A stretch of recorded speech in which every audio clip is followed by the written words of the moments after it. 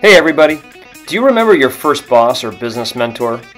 Rich and I were fortunate to meet each other as peers in our first jobs out of college, and we were fortunate to have been mentored by our guest on today's episode, Jeff Wall. Jeff is currently the CEO and owner of Handyman Connection, a national franchise company with hundreds of franchisees across North America. And prior to Handyman Connection, Jeff had a long career of mentoring thousands of entrepreneurs within the First Service Brands organization. Jeff was incredibly instrumental in Rich and I's development as young entrepreneurs, and we enjoy revisiting some of the main principles that impacted our business careers in this conversation. Let's jump right into it. Hey Jeff, welcome to the podcast. Hi Rich, thanks for having me. Yeah. Can you get us started with, tell us a little bit about your entrepreneurial journey and how you've come to where you are now and a little bit about where you are now. All right. I grew up in the Chicagoland area, and like the earliest entrepreneurial stuff I can remember is going back to grade school, where I sold those chocolate bars. And I remember selling a bunch of those things, and the school fooled us by having a board as soon as you walked into the school, like a rating thing. And I remember trying to get on that rating board, and I got to like number 3 in the school as a third grader.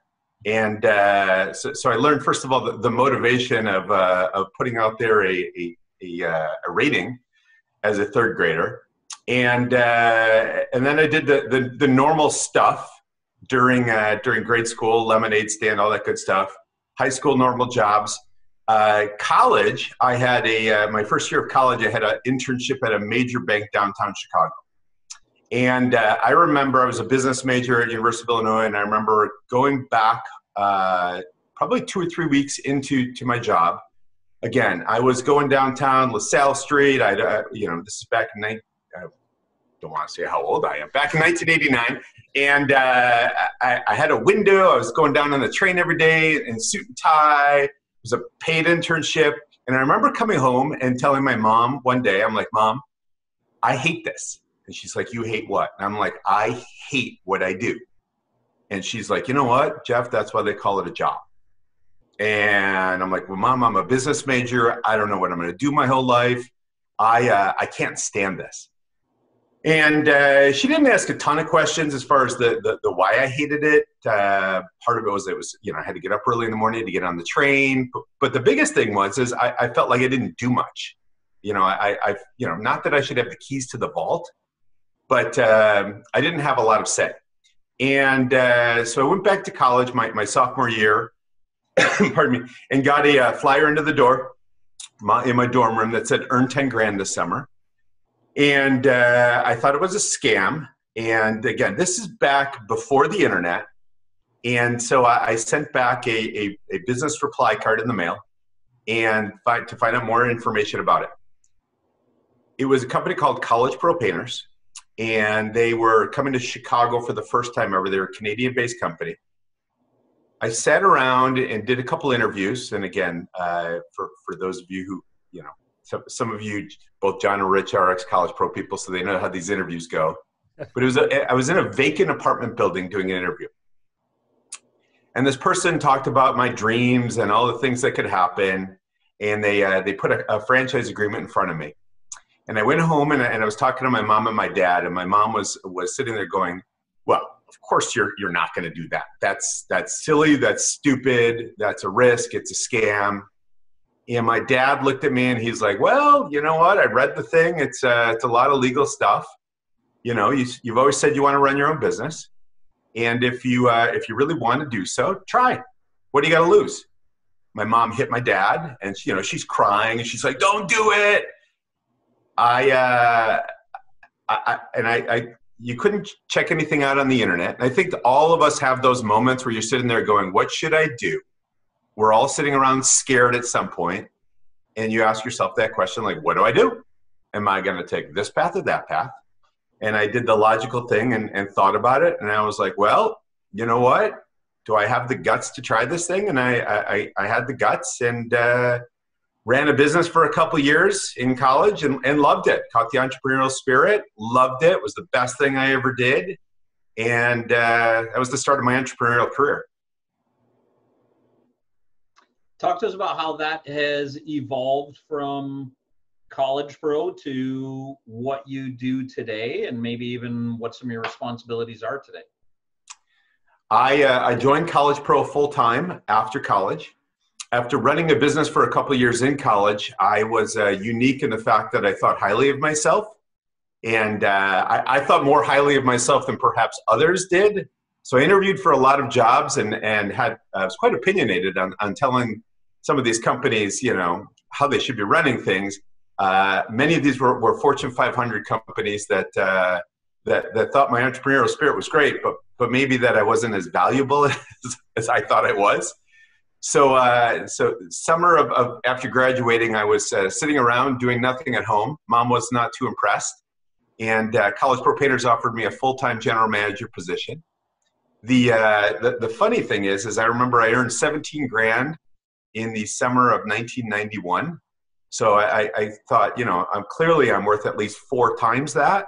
You know, if you're going to get me for 3 months and I can make 17 grand, clearly, you know, I'm worth at least $68,000 if you're going to get 12 months of my time. I joined College Pro Painters for the starting salary of 23 grand. And I was clearly off on my assessment of value. I learned a lot. I spent 15 years full time with College Pro Painters, moving up the ranks. College Pro Painters is owned by First Service Brands. I moved over to a sister company at that point for a couple years, Certa Pro Painters, and then moved over to Handyman Connection in 2010, which was also under First Service Brands. And at the end of 2013, I purchased Handyman Connection out from First Service Brands. So now I am the sole owner of Handyman Connection. Pardon me, which is a franchise system that franchises handyman businesses across the US and Canada. And you've been doing that, I think, roughly 10 years now? Been with Handyman Connection for about 10 years. Yep, January 1st, 2010 was my first day on the job. So we're a little past 10 years. And this is the first company that you have owned 100% as an entrepreneur yourself. Is that correct? Yes. I mean, prior with College Pro Painters, it was a franchise. So, you know, much like yourselves, I own the franchise, but I had to set to a franchise agreement. Can you speak to a bit about the entrepreneurial journey that you've taken in being a sole owner of a company and how that's changed your perspective maybe? I was fortunate that along the way, I work with many entrepreneurial type individuals. And, you know, throughout the years, the great thing about College Pro Painters was you learn skills and you met a lot of similar minded people who, you know, much like yourselves, who go out there and, you know, have a killer edge to go out there and try to do new things. So I've been able to surround myself with a number of people over the years who have a similar background, a similar mindset. And so one of the things that I think has been important for me, particularly being on my own, is still continuing these relationships. Because, you know, if I were to show you around the room, it's awfully empty, you know, at the Handyman Connection corporate headquarters here today. So so having peers and having people out there that you can bounce ideas off of that you trust has been probably one of the biggest things. Jeff, I want to come back to College Pro because a lot of people don't know what College Pro is. I know in the United States, I don't think College Pro is here anymore. And for those who don't know what College Pro is, you know, the three of us had the opportunity to be College Pro franchisees, College Pro general managers. And I would say for myself, and I guess I'd be speaking for both of you guys as well, it was my business MBA. Most of the things I've learned that I still use today in my career, I learned there. As a matter of fact, I learned from you a big part of it as well. And I think people that have gone through the College Pro, cycle over the years have gone on to do great things. Like Elon Musk was a Certa Pro franchisee at one point, I heard up in Ontario. Not Elon, his brother. His brother. Okay, so Elon his Musk, brother, right? So it just seems like who, by the way, is very successful in his own right. Yeah, absolutely. And so, you know, a lot of people have come through that channel, and you've had over the years all these entrepreneurs coming through your really the development of not only Certa Pro Painters, but you also were really a professor, an MBA professor on how to run a business. And a lot of your, students, I'd say, or people like Rich and I have moved on to other entrepreneurial ventures. What have you seen as being the biggest key to somebody who came into CertaPro, was successful in a CertaPro, and then went on to bigger things? We know there's a lot of people who came into CertaPro who just couldn't hack it, right? Didn't have the fundamental ability to get through those tough times, as we would call it back in the day. What do you think those key pieces were that differentiated the people who got through that College Pro MBA program and those who didn't? We've always talked about College Pro being the real world MBA. Yep. And the cool thing about College Pro, which is also the worst thing about College Pro, as you guys are aware, is they give you way too much responsibility at a young age, mostly 18, 19, 20-year-olds. And the great thing for the right individual, if you have that entrepreneurial mindset, if you have, and John, you just called it fundamental ability, and for those who don't, with our backgrounds, the ability to regulate your mood when times are going tough, how are you going to react? The great thing about College Pro is that if you have some of those, number one, innate abilities, but also are open to the coaching, that it is a platform for you to go out there and really show who you are. The dangerous thing about College Pro, in my opinion, is that if you're not the right person, if you are the type of individual who works better with in a more structured environment in which somebody is giving you a lot of direction, it is a challenging position because you're given way too much freedom at too young of an age. And the cool thing that we were able to see is we were able to see and again, you spend enough time with the company, you can see lots of changes, right? We're all going to look back at some point in 2020 and go, I remember those changes in Zoom meetings. But what I saw over a period of time was, and again, when I started off, we were pre-internet.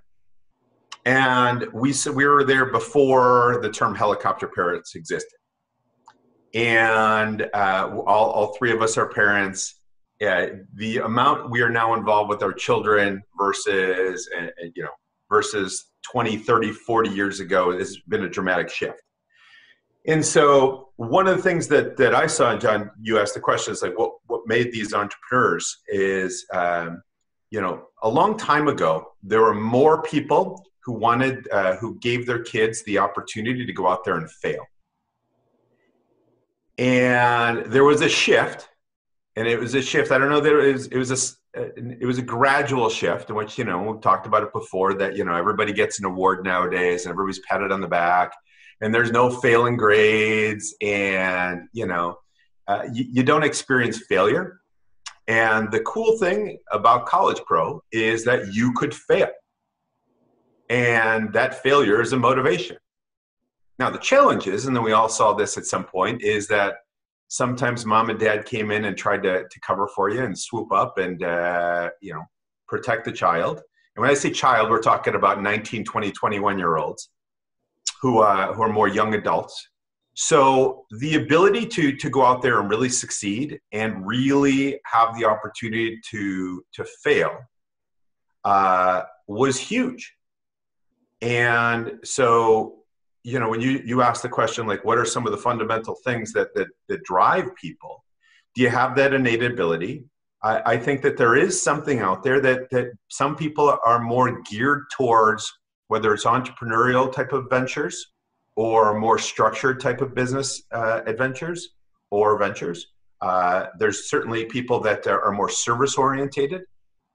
And so you get a vast array of different qualities and qualifications and abilities and skill sets that people bring. So for the right individual, College Pro is awesome. Yeah. It's funny, Rich and I were talking prior to you joining the call today about some of the biggest things we've learned from you. Because, again, very impressionable coming out of college, right? You were our first boss, both of ours, right? In the real world with a real job. And we spent a lot of time together, and we learned a lot from you. And it's funny, I was asking Rich earlier, Rich, what's the biggest thing you learned from Jeff? Because certainly, again, very impressionable. We learned a lot from you. And Rich, what was your response? What's the biggest thing you learned from Jeff in those years? Yeah, I'd say what I said to John after thinking about it for a minute was, number one is deliver what you promise. So if you say you're going to do it, figure out how to do that. And then with a strong side plate of tenacity to go with it. Mm-hmm. One of the things that I learned, and by the way, as you know, and you and I have had multiple times where I've thanked you for your business mentorship, and where I've told you that you've been my original business mentor and have provided me the foundation on which I've developed the rest of my professional skill. But the rock bed of that foundation being deliver what you promise. Again, side plate of tenacity, but there's another side plate of be careful what you promise. Yes. Because if you promise that, you will be expected to deliver that. And I felt that as a bit of pressure as a 19-year-old and working with you as a subordinate, if you will, or as a learner. One of the ways that I use that now as a supervisor or a leader of others is I teach them the same principles that I learned at 19 from you. Be careful what you promise, because if you promise it, what am I supposed to expect? I expect for you to do that you said you would do. And I expect you to figure it out on how to get that done. Why? Because you said you would. It's that simple. And there's trust that can be banked on people who consistently deliver what they promise. And I've tried to do that through my career since learning that from you, and I'm thankful for it. I appreciate that. And you know, this isn't my foundation, right? It was a college pro core value. And then you sit there and you go, how does that resonate with you, right? 'Cause just because somebody tells you something and says you should do this, right? It doesn't necessarily resonate with you. A lot of times you get that from your parents, right? So, I would always say, if my mom said she was going to pick me up at 1:49 in the afternoon, 3 years from now, at the street corner, I trust that my mom would pick me up at 1:49, right? And so, as a young kid, you rely on that. And it comes through. Be careful what you promise, right? And if you are going to promise that, people may rely on you for that. And that's a good thing or a bad thing if you don't deliver. So, John, curious for you, question right back at you. Some of the biggest learnings that you had from Jeff as a young entrepreneur yourself. Yeah, I got a ton, but before I do that, I want to get back to be careful what you promise. I can remember a time, and I think this helped me along my career as well. It's one thing for someone to say, I'm going to do 10 of something this week, and that's their goal for the week, and you're promising you're going to do 10 of something. But the one thing I learned, Jeff, from you that I've used throughout my whole career and has been, certainly very impactful to goal setting with people I'm working with, is you would always reconfirm. You would always say, John, you're saying 10, but it's Wednesday, Friday's a holiday, and you're saying you're going to do 10. Is that correct? And you'd get the person to think about it again. You'd get me to think about it and go, maybe 10 is a little too aggressive. I'm going to do 8. But what you'd do is you'd have me reconfirm the goal. So the next week, if I came in and I didn't do 8 or I didn't do 10, whatever the goal was set, you would also remind us, like, remember last week when I gave you the chance to reset and you reconfirmed? And I thought that was something that I've always been able to carry forward in my life as I've been setting goals with people, is that reconfirmation of goal increases the level of commitment. I think it's as a human, we want to do things. We want to make people happy. We often overestimate what we can do or what we want to do or what we're willing to do. We often are optimistic as far as the results of anything. Oh, certainly I can do this. Certainly I can run a marathon this weekend. No problem, right? And so I think there's a bit of a learning as far as setting the expectation that it's okay. Like you use the example of 10, right? 10, whatever. That if you sit there and go, well, I'm only going to do 6, but it's well thought out. I think there's some learning in that, to go, you know what, 6 is okay. Here's the thought process and here's the why. Yeah, absolutely. If I go on to other things I learned, I would say that, when we're first out of college, we've never really trained people before. So I felt like training skills was pretty big. learning back then, and something I learned a lot from the way we used to prepare for training sessions specifically, and preparation that goes into everything. But I'd say probably one of the biggest skills that I've learned was interviewing skills from you, and the ability to, really probe deeper than asking the single questions. And the way we used to interview candidates for positions in the company was very deep and very profound versus anything I've ever seen through the rest of the companies I've ever worked with before. And I tried to carry it forward, but it was very in depth and quite a process. I'm assuming you still interview that way today. Yeah, you know what? I think that becomes a trait. It's asking why and trying to understand, right? Like we always know, and we draw a chart, right? There's the surfacey level stuff, but then you start to go deeper as to trying to understand people's motivations and their intrinsic values. So yes, and it comes out in more than just job interviews. It comes out in real life. Everything. Yeah, everything. Well, it's your point. You're investigating. You're trying to understand something. Yep. And you keep going deeper till you find the root of really what's going on there. I'm assuming, Rich, you still do the same as well in terms of your interactions with people. Yeah, absolutely do.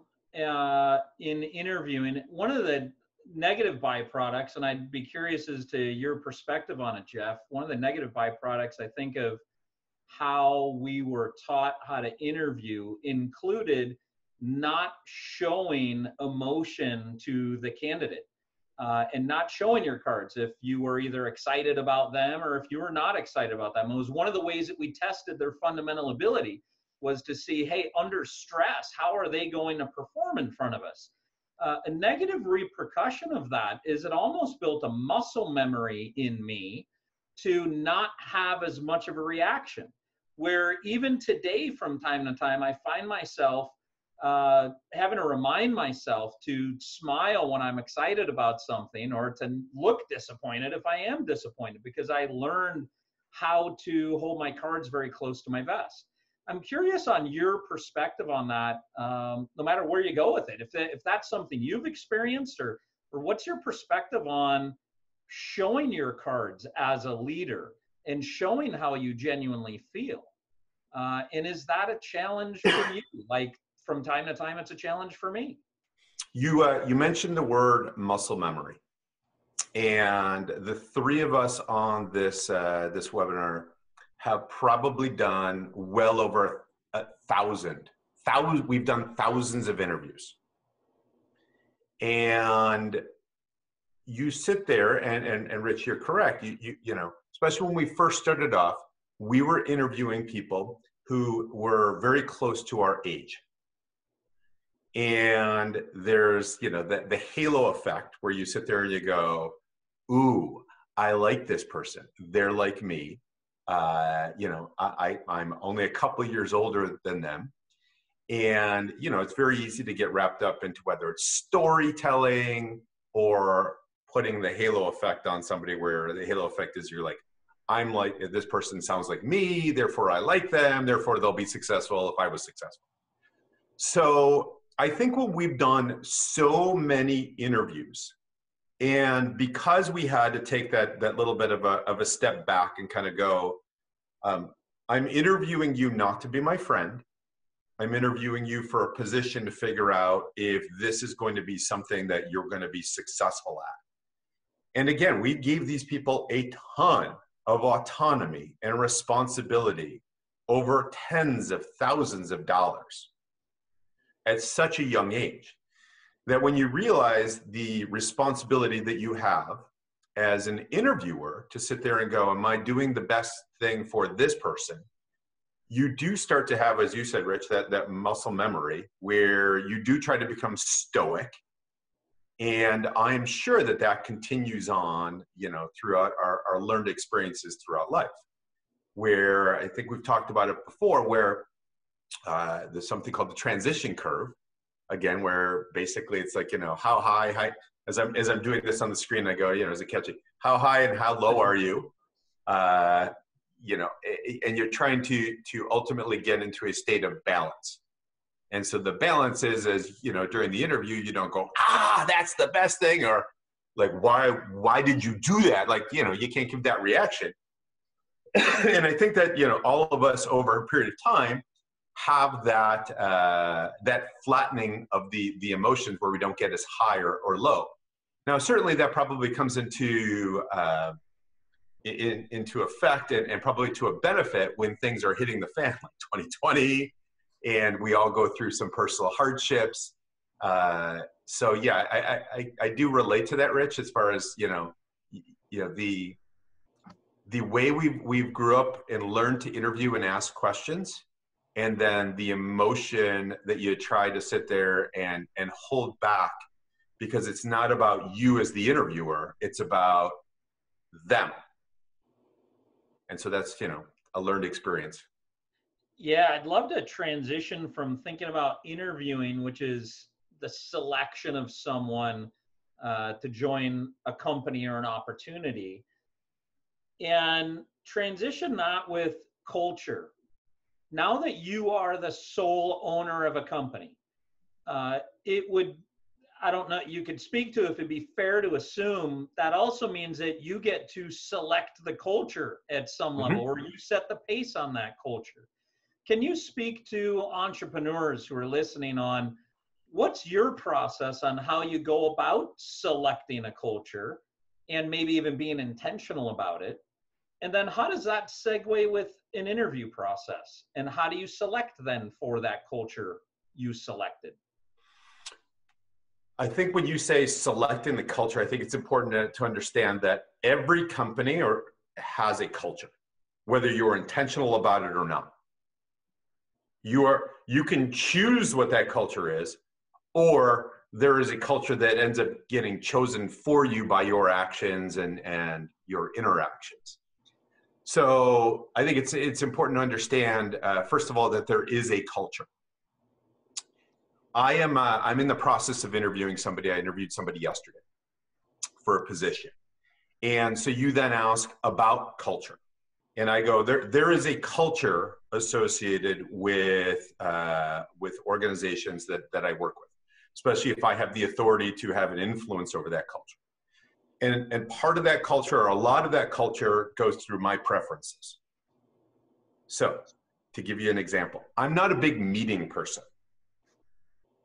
So the culture of the people I'm around, they know when I'm interviewing them or I talk with them, I'll ask them, what's their thoughts on meetings?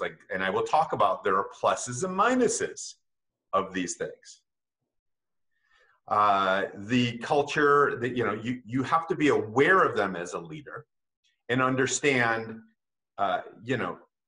is it, and it normally is more of a gray. It's not normally whether or not it's a good culture or bad culture, because you can have a culture that's very regimented and that still be a good culture, and you can have a very regimented culture that's a bad culture. If you are in a very regimented culture, let's just take the armed forces, that works for them.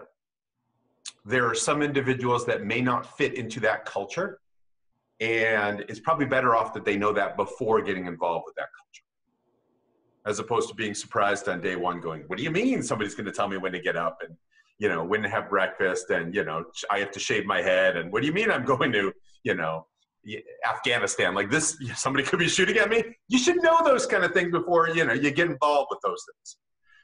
So I think it's important that when you're in an organization, that as a leader, that you are true to yourself and true to the people around you, saying, this is who I am.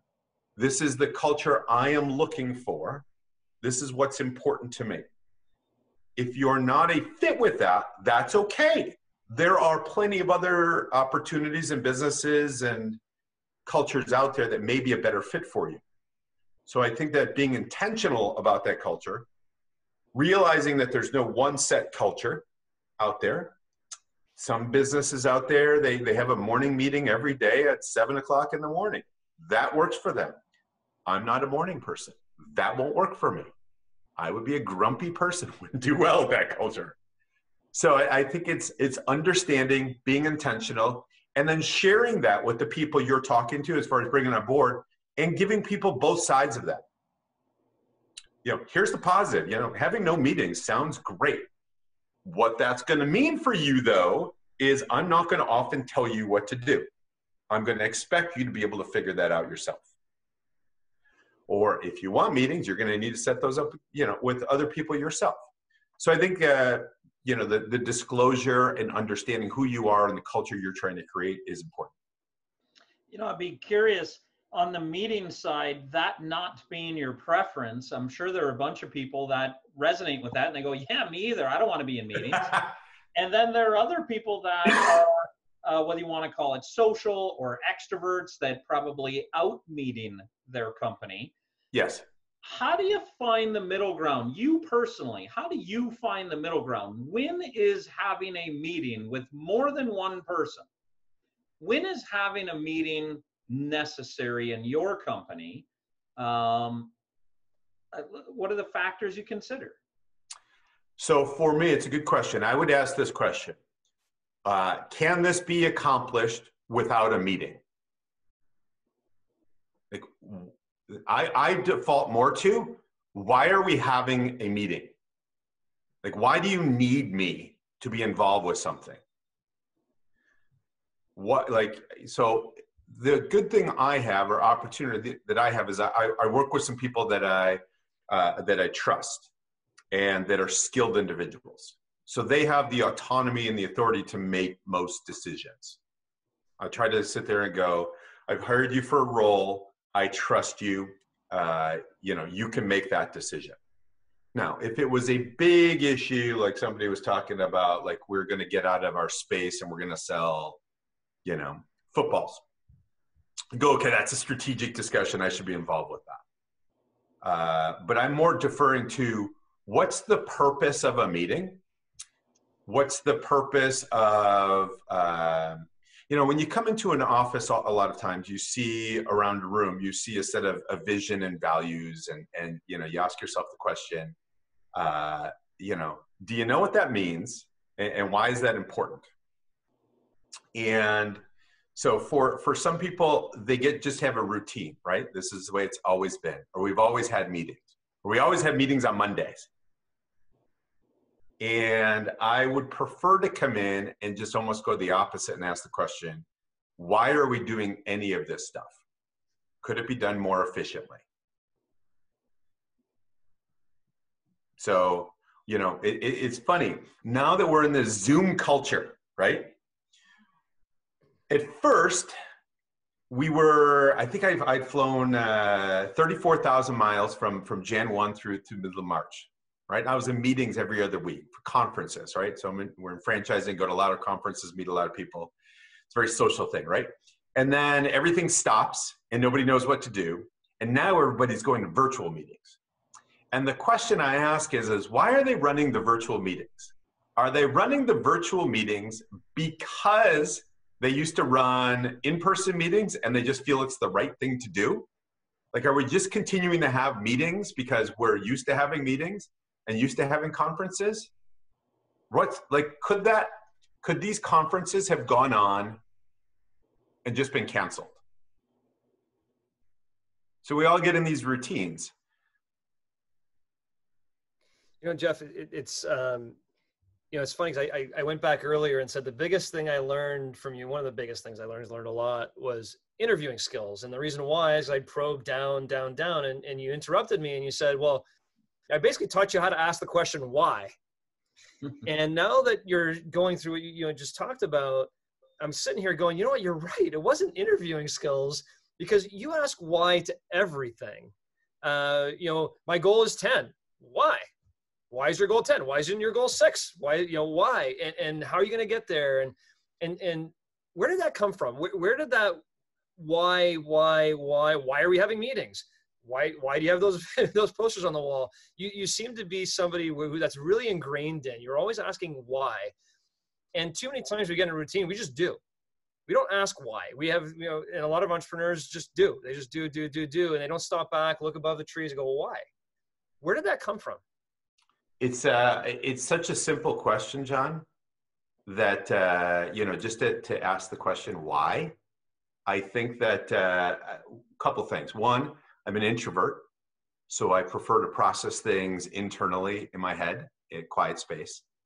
And two, I'll give credit to a couple of my mentors Ron Martin, Brian Brown, Rich Wilson back in 1992, when they originally were teaching me interviewing skills. I think they said, just ask the question, why, right? And it's so easy. So you sit there and go, that seems easy to me. I can remember that, right? That's not too complicated.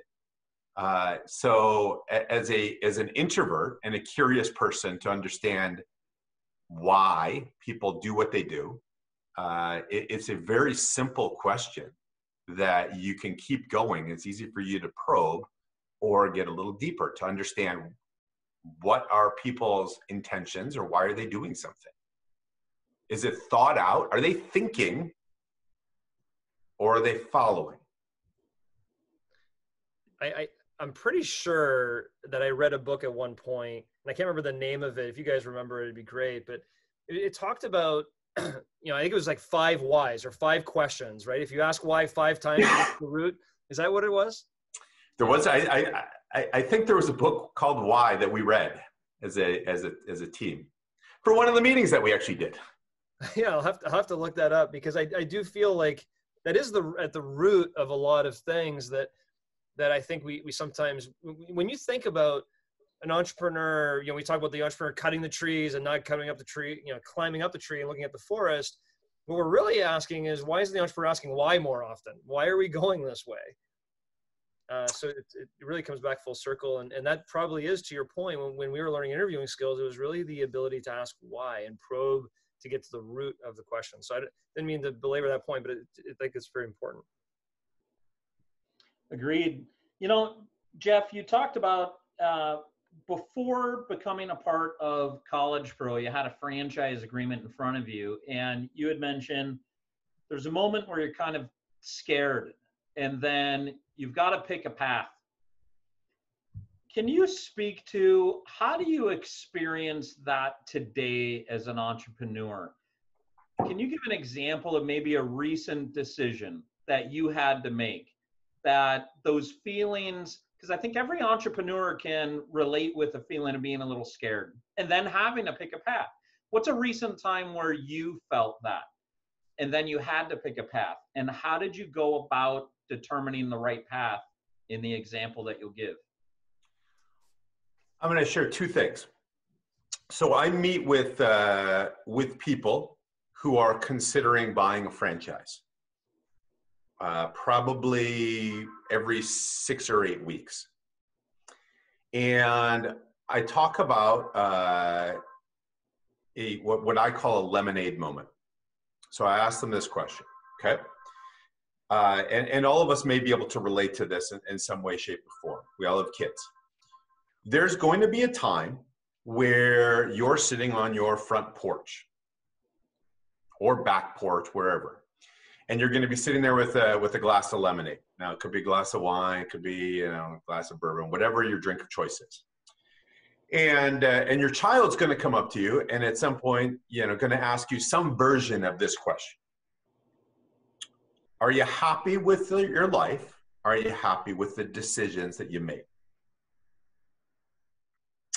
And I call that the lemonade moment, because you're going to sit there and you're going to ponder, right? Or I will ponder with my cup of coffee, and you're going to go, what do I want to tell my child?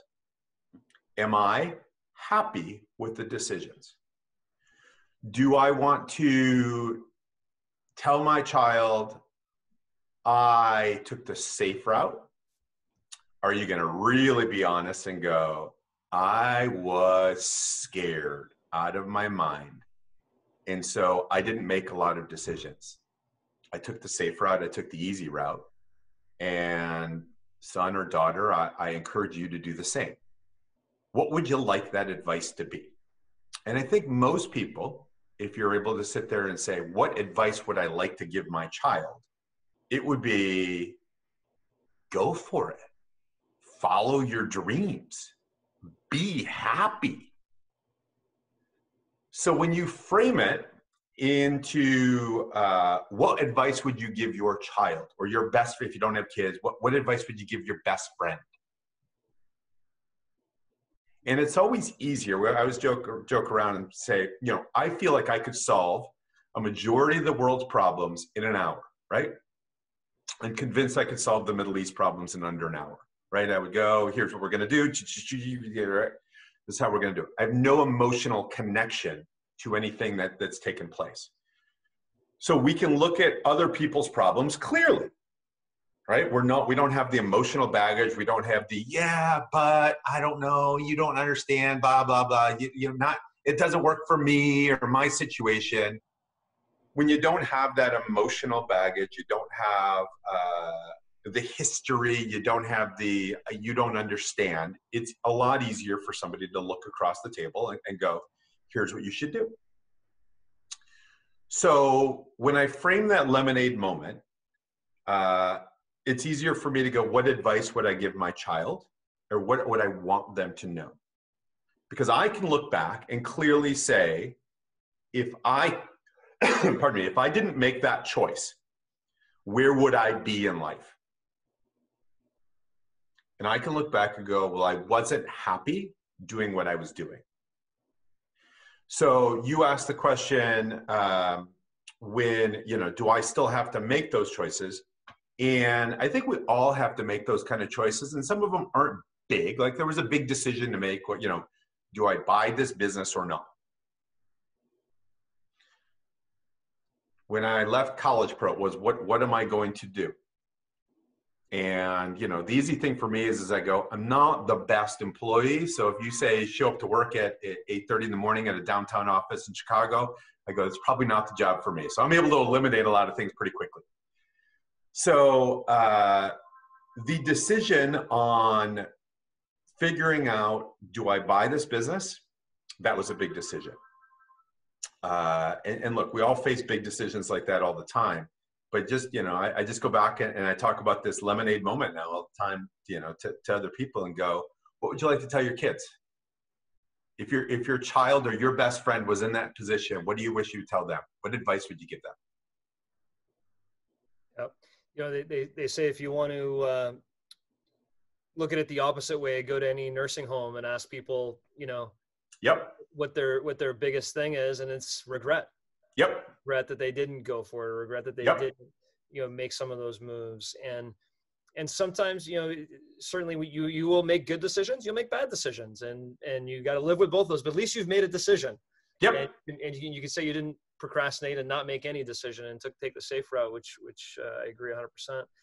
So let's talk about a big decision. You make this big decision to run a business. It's been 10 years now. What has been your biggest learning in that particular business as an entrepreneur?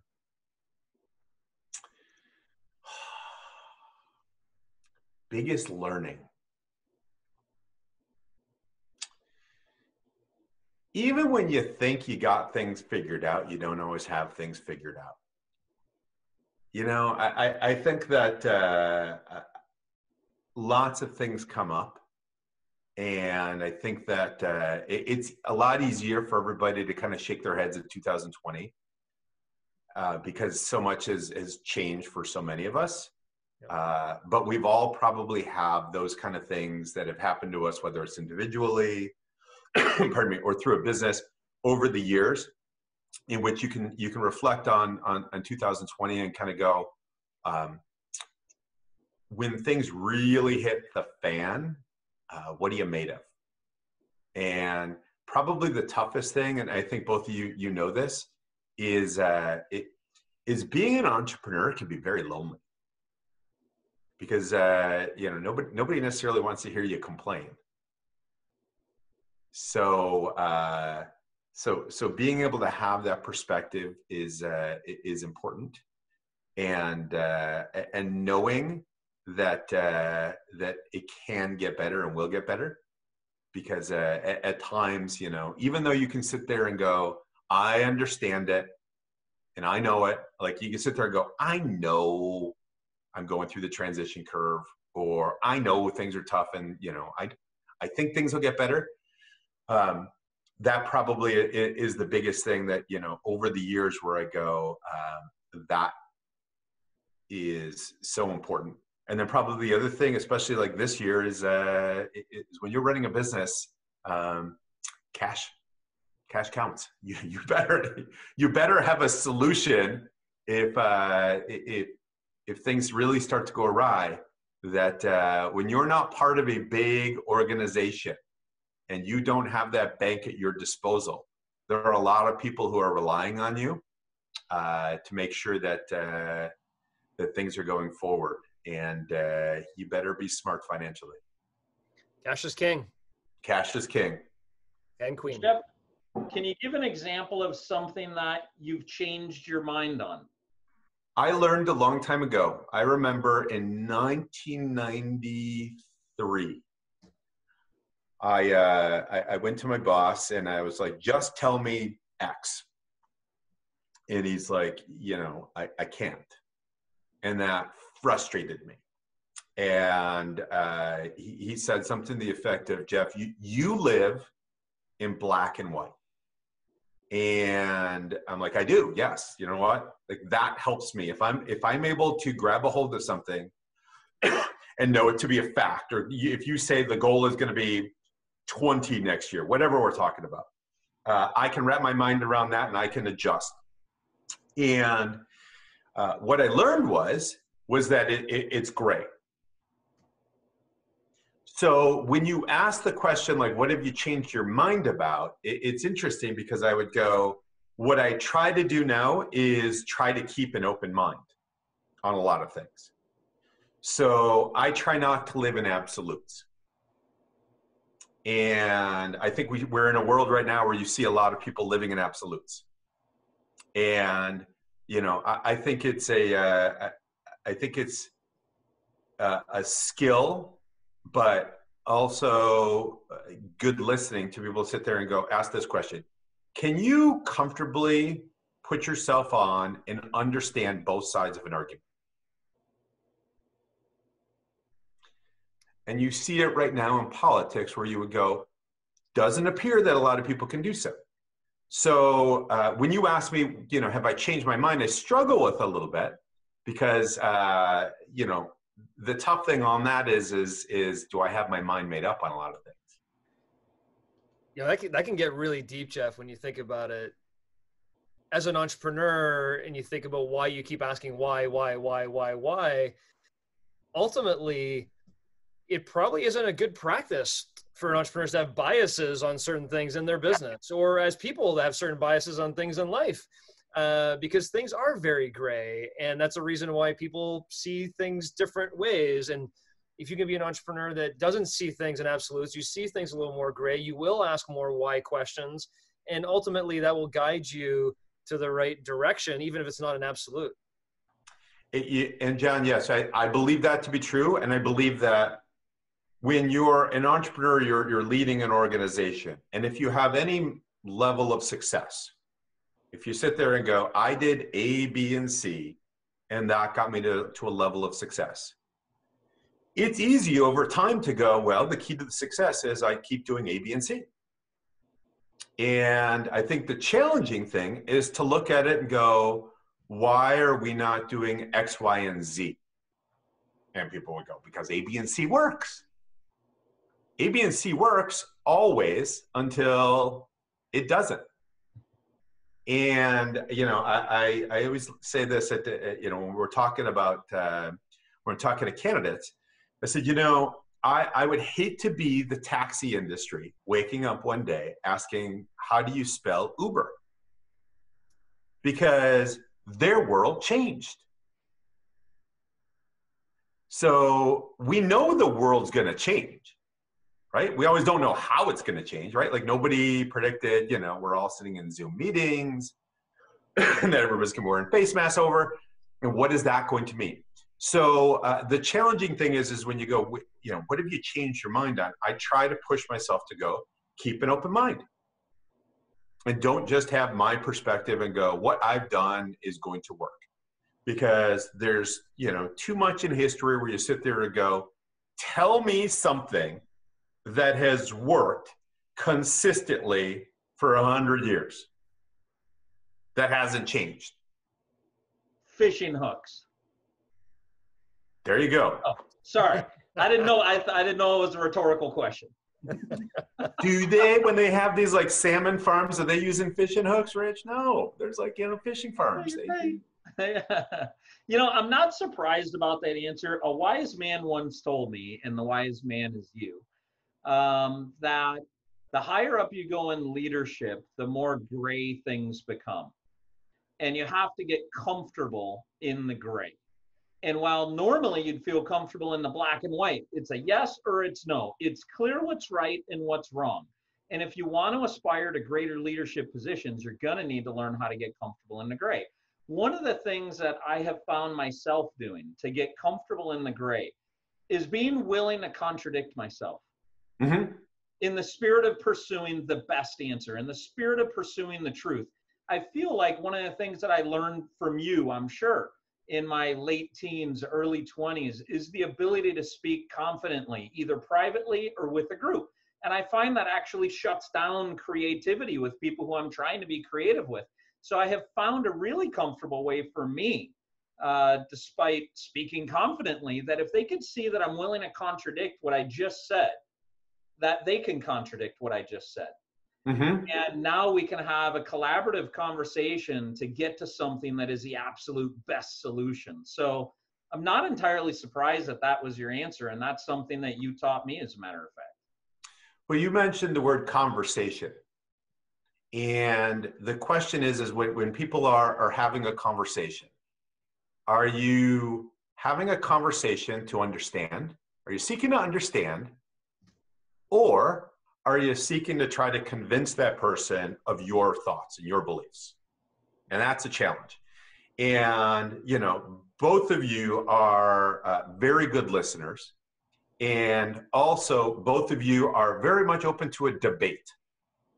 And sometimes because you're like, I'm intellectually stimulated by the debate, or I'm intellectually stimulated to see if I can get under this person's skin.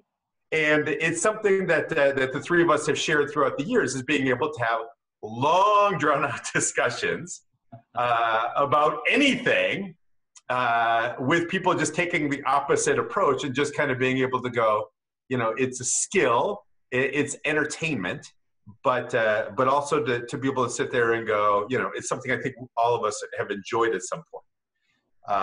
I think, again, Rich, to your point there, though, having a conversation is important, and being able to listen. And you're right. I do believe that the higher up you get in an organization, it's lonelier, and it's very easy for a leader. I don't have a boss, right? It's very easy for me to go, I've got the answers, and it's my way.